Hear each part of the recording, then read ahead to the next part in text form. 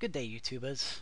Today I'm going to teach you how to use the OleDb connection and data reader and data adapter to an Excel spreadsheet, and we are going to import that data into a data grid view that you can see we have on the screen here. And this is the Excel spreadsheet we're going to be importing from. It's just got two columns, DVD and category, and I just listed a couple of movies in there to use as an example. Now the first thing we're going to do is double click on the import button and go up to the using and make sure we add the library to use the OleDb. This is the library we need to use in order to connect to the Excel spreadsheet. Now I've made the very first thing we need to do is make the connection object.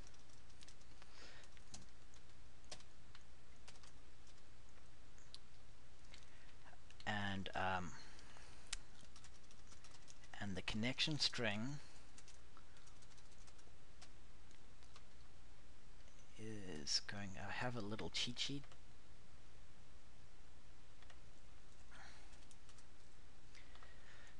Just so you don't have to watch me write it out. Okay, here is our connection string. You can see that as a provider we have the OleDb 12.0. I'm not sure if that's the latest version, but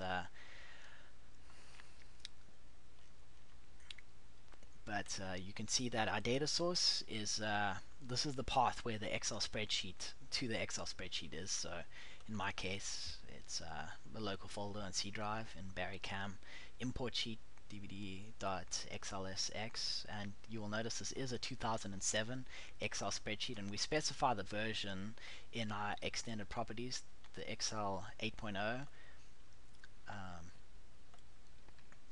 Now I can't remember what the HDR stands for, but this one here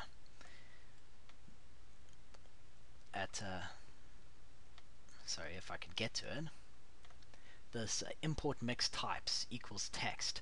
What it does is that Excel will, when it reads the Excel spreadsheet, it will look at the first three cells in a column and determine what data type it is. So if your first three numbers or four numbers or however many numbers you specify in the type guessing row, if you specify 5, then it looks at the first five cells and determines that if they're all numbers, then it must be a numeric or integer data type, or if it's all dates, then it must be a date data type. But in our case we're setting all the mixed types, so if it detects a date and a string and an integer, then it just views it as text, and we make it guess at 0 rows. So automatically it's going to view everything as text in Excel unless you specify the column heading in Excel as a specific data type. So I recommend leaving the Excel spreadsheet everything set to text, and then that way you won't run into any problems, because when it reads from a date, if it is a date, then it'll use its numeric value and you have to then convert it into dates, and it can turn into a mess. But here is our connection string. Now our next step is to create a OleDbCommand object that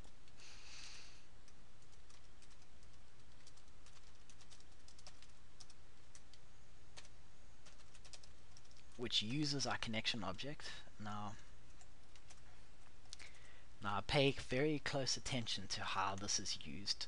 Now we have to select, and you have to specify the column names. In our case it's DVD and category, DVD, and then from,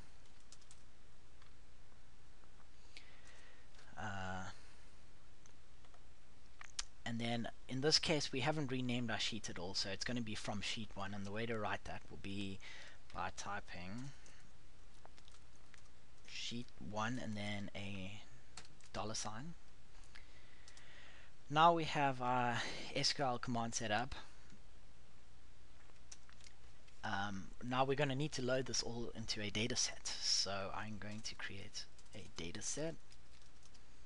dataset DVDs,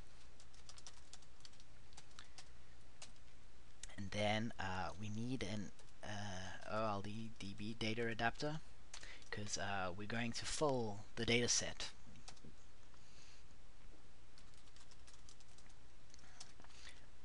And we're going to specify the command object in the adapter. That's the adapter has a few different parameters that it takes, and that's one of them. As you can see there listed, it says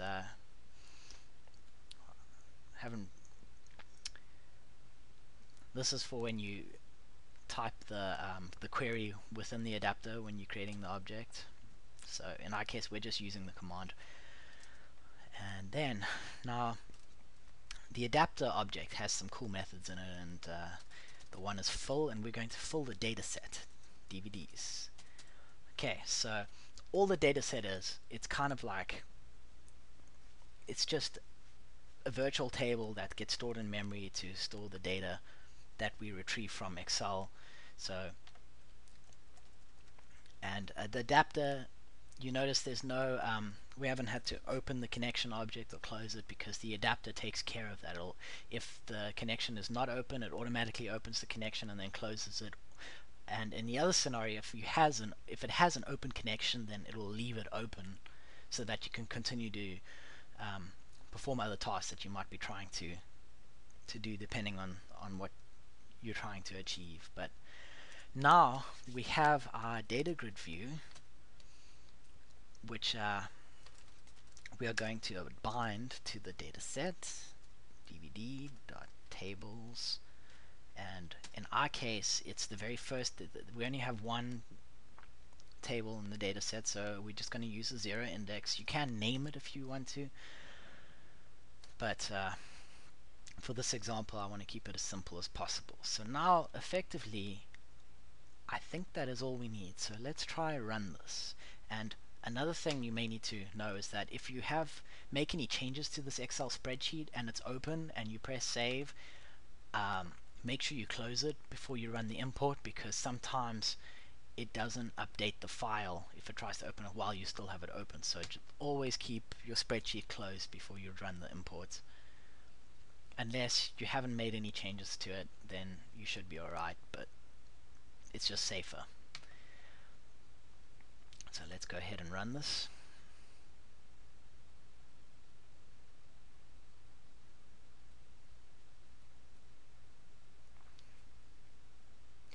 And we're going to hit the import button.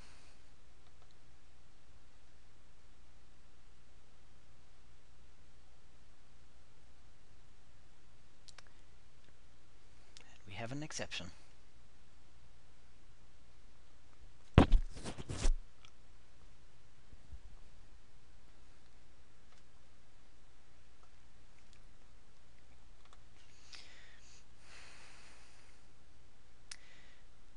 As you could see, we had an error earlier, and just remove the space next to the $sign where the sheet is placed, and then you can run it. And then you'll notice that we hit the import button, and it has retrieved data from the Excel spreadsheet. And well, I hope this tutorial has been helpful, and please subscribe. Thank you.